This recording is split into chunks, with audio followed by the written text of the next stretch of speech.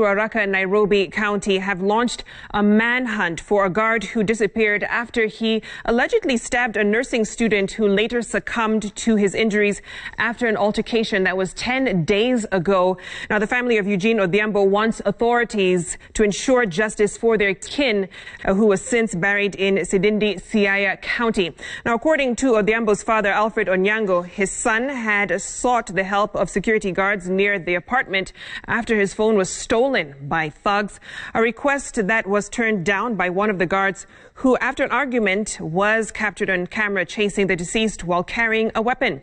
Onyango, who was bleeding as he ran close to close the gate, later succumbed to his injuries allegedly inflicted by the guard. Ningetaka haki itendeke juu ya huyu alikuwa student, tumetoka naye mbali pale, alikuwa ameshafikia. Sasa tulikuwa na hope at least tunamalizia kijana, kesha tutasaidia.